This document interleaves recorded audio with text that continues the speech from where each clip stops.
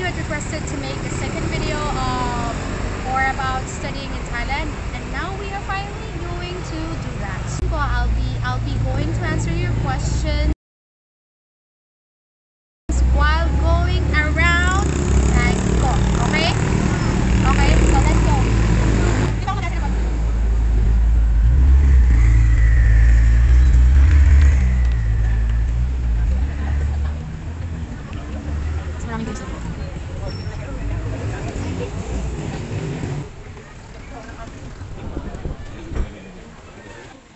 I'm second year college po dito sa Pinas. Actually, natapos ko yung whole sem ng second year, tapos nag-stop po ako. Bali po, mag-third year college na ako. So, kung tumatanggap po sila ng college level student dyan po sa Thailand, okay lang po ba kung back to zero ako, lahat ng subjects, at ano po ba yung mga requirements? Thanks po. Ang question niya is, okay lang po ba, hindi, tumatanggap ba sila ng college level student po sa Thailand? So, ako, personal experience is, nag-college na talaga ako, pero, nag-jump ako sa ibang school. So, yes, they do accept if college level ka na. Sa school ko, okay, so hindi ito in general. Ako po ay nag-aral sa RAMKHAMHAENG University in Bangkok. So, kung ano ang may share ko sa inyo, mostly my experience sa RAMKHAMHAENG University, okay? Ang ate ko kasi, ito, personal experience din, ang ate ko nag-aral ng education sa Pilipinas. Ngayon, nung nandito na siya sa Thailand, third year na siya, and yung experience niya, she had to go back to zero. So, from scratch. Bumalik siya ng first year. Okay lang na mag-back to zero ka lahat ng subjects. Pero, and also, ano po yung mga requirements? Ngayon, yung mga requirements, kung galing ka sa Pilipinas, is, syempre, transcript. And also, kailangan may pa-translate them in Thai. Okay? So, marami dito, wag kayong mag-alala, maraming pwedeng mga shops na mag-translate ng mga documents nyo. That costs around 250 up. Okay, as far as I know, pinakamura na yung 250. Okay, so we are back at ngayon ay nasa Grab tayo. Papunta tayo sa kung saan man, mamaya. So next question here, dala ko yung iPad ko, and mga questions here is, hello po, pwede po bang magtanong? Yes, pwede. Kaya ako nga gagawin itong video na to para sa'yo. Pwede po bang mag-study abroad? There, once I graduate in public high school here in PH, pwede po bang mag-apply ng full scholarship? Saan po ba pwede mag-apply ng study abroad program? And pwede po bang magtrabaho in Bangkok directly once you graduate there? Wow! Parang ilang tanong ba to sa isa? Okay, so, bababa ko to. First question niya is, pwede po bang mag-study graduate sa isang public school sa Pilipinas? Yes, of course. So, wala namang pinipili ang mga schools, I think everywhere. Kung galing ka sa private or public, pwede. So, you are welcome here. Pwede po bang magtrabaho in Bangkok directly once you graduate there? Yes na yes. Kasi, as of now, nagtatrabaho na po ako. Aray ko. Okay.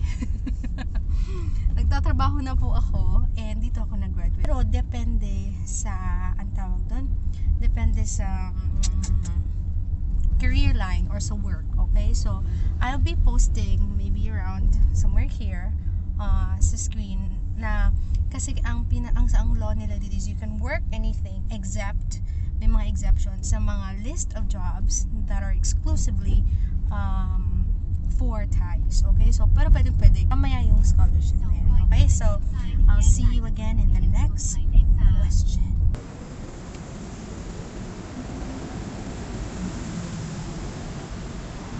Next question. So, currently, we are here in Central World. Okay. Hello po ate. Hello din. Recently, I'm very interested about Thailand. So, sa mga kailangan na po natin mag-mask kasi papasok tayo at hindi pinapapasok kung walang face mask. Okay, so question, pwede po ba kayo kumuha ng vids about how to learn Thai language? Thank you po. Oh my gosh, it's very challenging. No, I've been here 13 years, but disclaimer, hindi po ako fluent sa Thai. And I know the basic ones, but dahil ni-request, but I'll make one, okay? Dahil ka, I can make one.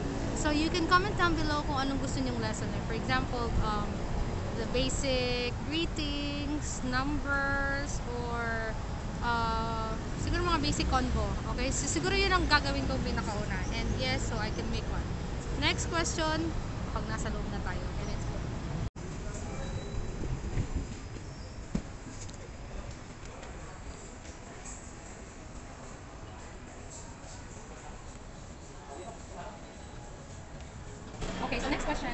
race nila. Hi, the choice of payment, is it PHP or Thai baht? The qualification Thai baht. So, I have mentioned po in Thai baht. Depende po yun sa schools na papasukan.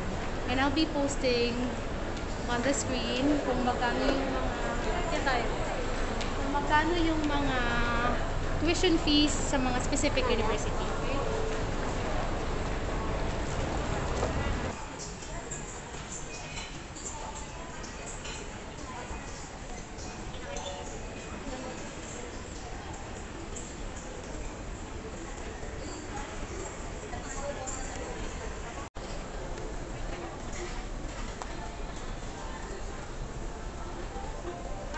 Okay, so dito tayo kakain sa AKA the best yakiniku ever. Okay, now next question is, ito sobrang question talaga to. Nagpapapap dyan. Like how? I mean, how did you apply? Ang dami kasing question mark. Okay, so dito po ako nag-high school. So mabilis lang ang application. But I'll be talking about my friends kasi nagaling sila sa Pilipinas, doon sila nag-aral. So, paano mag-apply kung galing kang Pilipinas at kung transcript mo ay from the Philippines? Una is kailangan, syempre, dala mo yung transcript mo from the Philippines, yung talagang report card, kumbaga. And then, kung may chance ka na iparedribon mo na siya sa Pilipinas, that would be best. Okay, iparedribon mo na yung transcript mo sa Pilipinas. Kapag nandito ka na, ang pinaka-kapag o mabilis lang ang apply is yung passport, kailangan ipa-translate in Thai. Yung report card, ipapa-translate in Thai. And wag po kayong mag-alala dahil may mga shops dito ng translation. And then that's it. Mag-aantay ka lang ng entrance exam nila, which is very depende sa school. Okay, so yun lang yung yung application. Dapat alam mo lahat ng documents mo, and ang pinaka-importante is ma-translate mo lang siya sa Thai kung sa Thai University ka mag-aaral.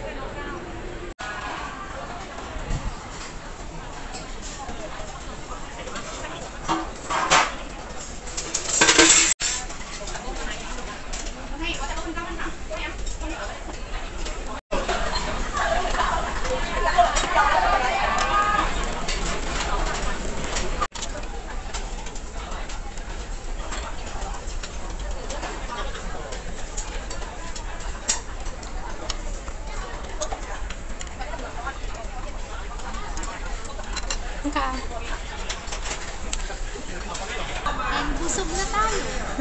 So kakatapos na namin kumain, and I decided na sasagot ako ng 3 question dito. So number 1 question, marami po bang Filipino na nag-aaral dyan? Yes and yes. So maraming Pinoy dito, kahit ako may mga nagkaklase ako Filipino, and sa lahat, I mean, not exactly lahat, pero marami akong mga kalalang Pinoy na nag-aaral sa iba't ibang university or high school naman. And also, hindi lang dahil full-time silang nag-aaral dito, but also maraming exchange students na Pinoy. So, kung gusto nyo malaman din ano mga information about that, just comment down below at mag-ask ako mismo sa mga exchange students para mas clear yung explanation nila kung paano sila naging exchange student. Sabi ni Carl, ate, hello po, may senior high school din po dyan kasi kami po pag-aral sa Thailand kasi yung pangarap po po talaga. If possible na dyan po makapagay sa makita po tayo, yes. Dito, yes, of course.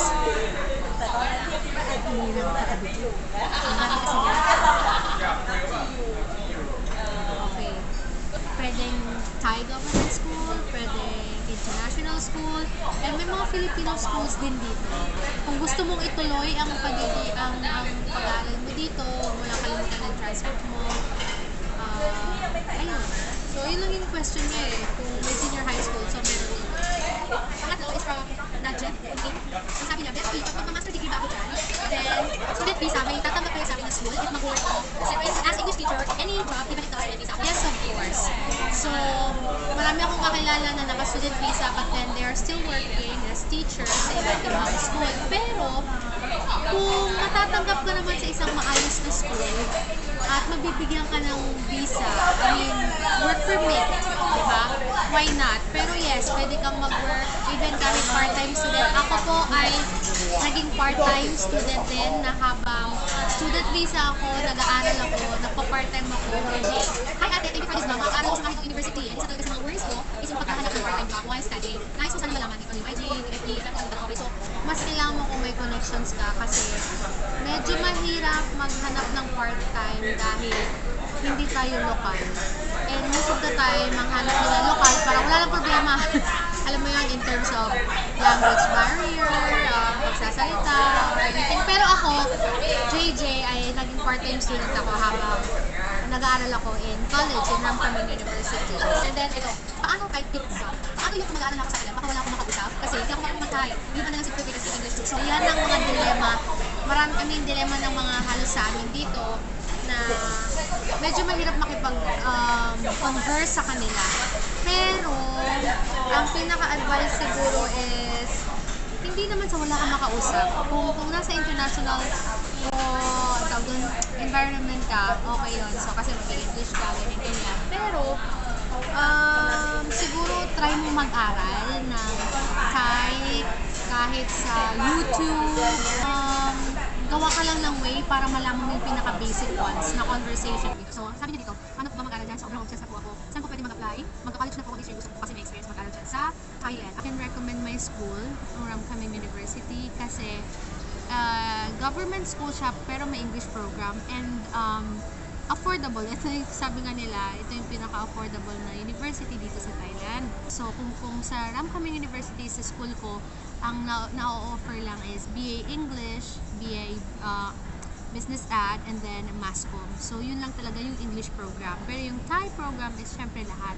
From Fernando, Donato Jr. Ate, paano po kayo natuto ng Thai language? Tips naman po sa lahat po. So, ako nag-try din ako mag-aral, pero talagang hindi siya nag-work sa akin. Kasi, honest to goodness, mahirap ang Thai language. So, mostly is sa pakikipag-converse sa mga Thai. Kasi, kunwari, maririnig ko sila paano nila sabihin yun, paano nila yung construction ng sentence. So, tatanungin ko ano meaning yan sa English. Tapos, lagi ako nagno-notes. Kung may time kayo, manood kayo ng Thai drama. Kasi sobrang helpful nun, especially kung may mga subtitle na English. Pero, meron din ako mga kakilala na talagang natuto sa pag-aaral. Depende kung siseryosohin ng pag-aaral. Pakikinig ng mga Thai songs.